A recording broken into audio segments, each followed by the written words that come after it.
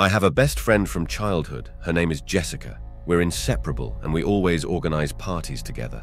This particular night, we decided to throw a girls' night at her place, complete with pizza, games, and of course, gossip. Jessica has always been the life of the party, brimming with ideas. She suggested hosting the party while her parents were away for the weekend. Without hesitation, we dove into planning. We ordered a few large pizzas, curated a playlist of our favorite songs, and gathered all the games in the house. Lauren brought her favorite board games, Madison prepared various snacks, and I brought a cake to top off our festivities.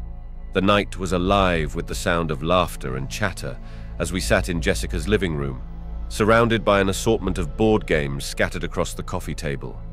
The warm, cozy atmosphere of the room contrasted sharply with the chilly darkness outside. It was one of those rare weekends when we all managed to get together. Jessica, Lauren, Madison, and me, Chloe. We had known each other since elementary school, and despite our different interests and paths, our friendship remained strong. This was our night, a sleepover free from the worries of school, parents, and the usual teenage drama. We had started the evening with a round of our favorite game, Monopoly. Jessica, as always, was ruthlessly buying up properties and charging us exorbitant rents. Lauren, the strategist of our group, was carefully calculating her moves, while Madison and I tried our best to keep up. Monopoly soon gave way to Twister, which had us all tangled and giggling on the floor. By the time we transitioned to a game of Truth or Dare, the room was filled with the sound of inside jokes and shared memories. As the clock inched past midnight, the games continued, but our attention began to wander. The conversation naturally shifted to boys, the usual topic at any sleepover. Jessica was talking about her latest crush, a boy in her math class who she swore had the bluest eyes she'd ever seen. Madison chimed in with tales of her on-again, off-again relationship with her boyfriend Sam. Lauren, who was more reserved when it came to matters of the heart, listened with a bemused smile, occasionally throwing in a witty comment that had us all in stitches. I was lounging on the couch, half listening, half daydreaming about my crush, Jake. He was the star of the basketball team, and I had been smitten with him ever since he lent me his hoodie at a game. The smell of his cologne still lingered on the fabric, and I caught myself absent-mindedly smiling at the thought. It was during one of these moments, as Jessica was recounting an embarrassing encounter with her crush, that my stomach let out a loud growl. The room fell silent for a split second before everyone burst into laughter. "Guess someone's hungry," Madison teased, nudging me with her foot. I laughed along, feeling my cheeks flush. "Yeah, I guess all this talk about boys works up an appetite. Just be quiet, okay? We don't want to wake my parents," she whispered, leading the way. We all tiptoed out of the living room, trying to stifle our giggles. The house was dark, the only light coming from the faint glow of the street lamp outside, casting long shadows across the floor. The old wooden floorboards creaked softly under our weight, and each sound seemed magnified in the stillness of the night. My heart pounded a little faster, a mix of excitement and the quiet thrill of sneaking around after midnight. Jessica led us through the dining room, which was filled with antique furniture and family heirlooms. The large oak table stood in the center, surrounded by high-backed chairs, their polished surfaces gleaming faintly in the dim light. A massive china cabinet loomed in the corner, its glass doors reflecting our ghostly images as we passed by. The room had an almost eerie quality at night, its familiar details rendered strange and mysterious by the darkness. Madison was right behind Jessica, her eyes darting around the room as if expecting something to jump out at any moment. Lauren followed closely, her usually calm demeanor slightly rattled by the late-hour adventure. I brought up the rear, glancing over my shoulder every few steps, the shadows playing tricks on my mind. We reached the kitchen, and Jessica carefully flicked on the light. The sudden brightness was almost blinding, and we squinted as our eyes adjusted. The kitchen was a marvel to behold, a testament to Jessica's mum's eclectic taste. The walls were painted a soothing sage green and adorned with vintage signs and framed photographs that added a nostalgic charm. Above the island hung an array of mismatched pendant lights, casting a warm glow over the rustic wooden stools that lined its perimeter.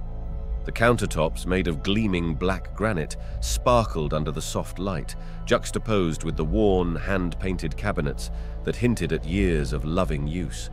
A collection of ceramic mugs, each one unique, hung from hooks above the sink, while a quirky clock in the shape of a teapot ticked away on the wall.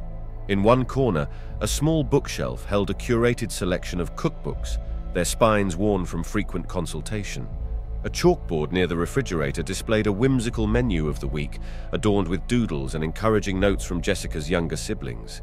The centerpiece of the kitchen, however, was the large farmhouse table surrounded by mismatched chairs, each one painted a different pastel hue.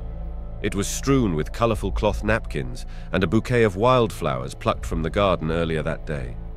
As we settled in, the ambience of the kitchen enveloped us like a warm embrace, its unique decor sparking conversations about its origins and the stories behind each cherished item. It was a place where every detail told a story, where the passage of time seemed suspended in the cozy haven of Jessica's family home. The countertops were laden with snacks, bags of chips, boxes of cookies, and a few leftover slices of pizza from dinner. There was also a bowl of fruit and a pitcher of lemonade. My stomach rumbled in anticipation, and I wasted no time grabbing a slice of pizza. The others followed suit, and soon we were all munching away, the tension of our stealthy journey melting away with each bite.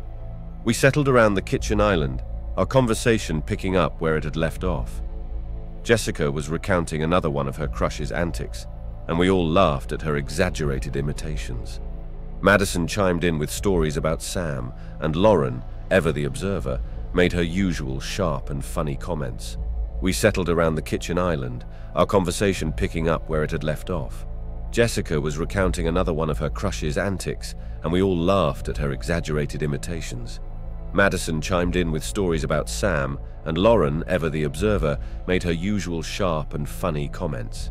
The kitchen, with its warm lighting and familiar smells, felt like a sanctuary from the creeping darkness outside.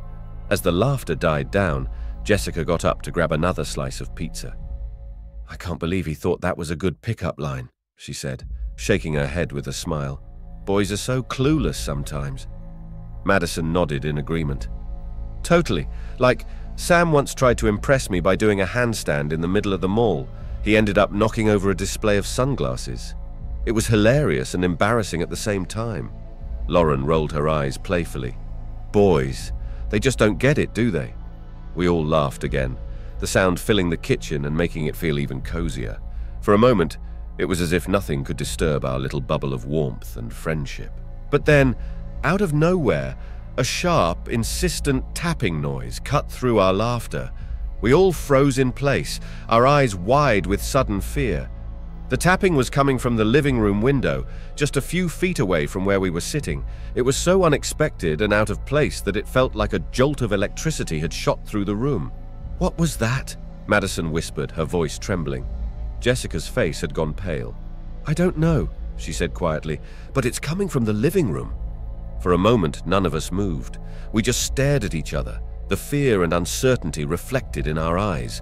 The tapping continued, steady and relentless, as if whoever was outside knew exactly how to unsettle us. "We need to check it out," I said, trying to muster up some courage. "We can't just sit here and do nothing." Jessica nodded, though she looked like she would rather do anything else. "Okay, but we stick together, right?" "Right," we all agreed, our voices barely above whispers.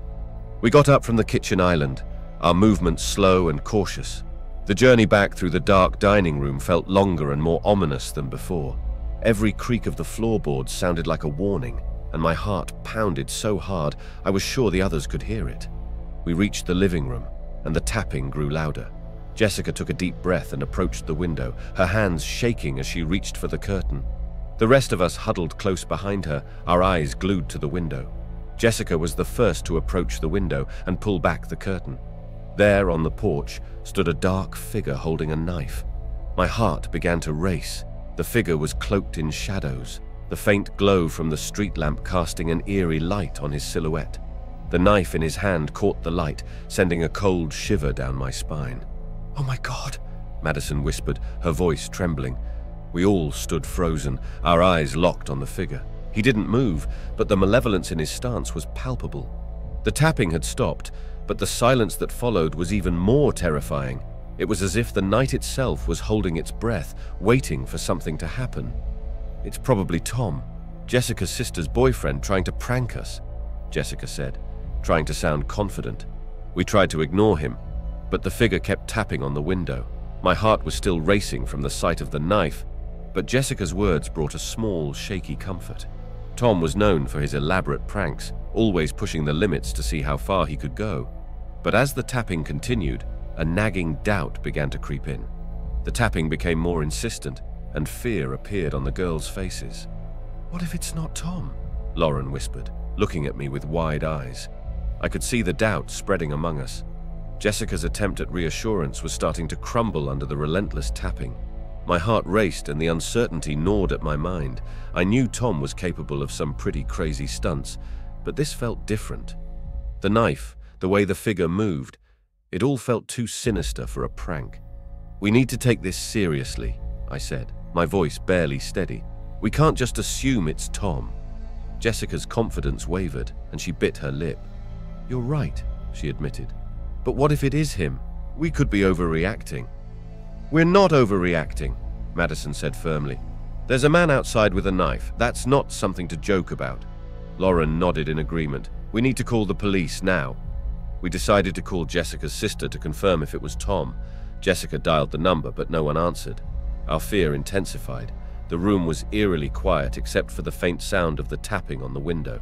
My heart pounded in my chest as Jessica tried her sister's number again, her hands shaking. The line rang and rang, but still no one picked up. "What do we do now?" Madison asked, her voice trembling. "We need to know if it's Tom." Jessica hung up the phone, frustration and fear etched on her face. "I don't know why she's not answering," she said, her voice cracking. "Maybe she's asleep, but we can't just sit here and wait." Lauren glanced around the room, her eyes wide with worry. "We need to come up with a plan," she said. "We can't just hope the police will find him. What if they don't?" We knew we had to do something. "We should tell the adults," I suggested. But just as we were about to wake up Jessica's parents, the tapping stopped. The sudden silence was unnerving. We stood there, frozen, waiting for the next sound, the next clue about what was happening outside. My heart pounded so hard I was sure everyone could hear it. The fear was palpable, a living thing that wrapped itself around us. "Maybe he's gone," Madison whispered, her voice trembling. "I don't know," Jessica replied, her eyes fixed on the dark window. "We can't just assume he left." Lauren nodded, her face pale. "We need to tell your parents. They'll know what to do." Jessica took a deep breath and nodded. "You're right," she said, her voice steadier now. "Let's go." We moved as a group, staying close together as we made our way to Jessica's parents' room. The house was silent except for the creaks of the floorboards beneath our feet. Each step felt like a risk, each sound magnified in the quiet night. We cautiously peeked out the window once more, half expecting to see the dark figure with the knife.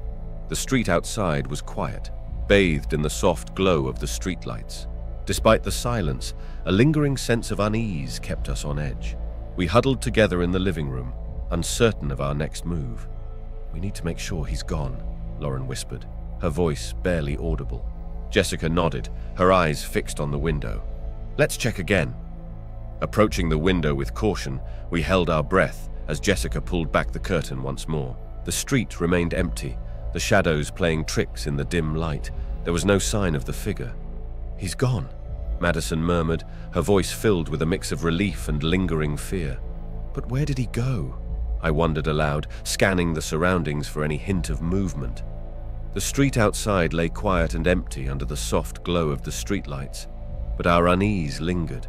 Huddled together in the living room, uncertain of our next move, we silently agreed that staying together until morning was the safest option.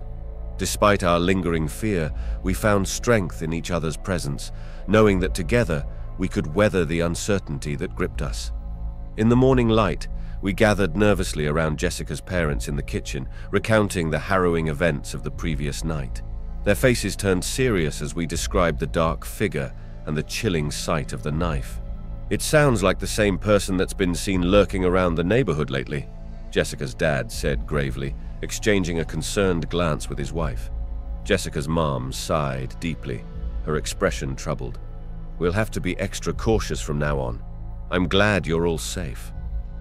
The reality of the situation sank in as we realized the gravity of what had transpired. This incident became a stark lesson in vigilance and the importance of staying alert to our surroundings. As the morning unfolded, we followed Jessica's parents' advice, discussing safety measures and agreeing to always stay together when venturing out. The neighborhood had always felt safe and familiar, but now it carried a new sense of vulnerability.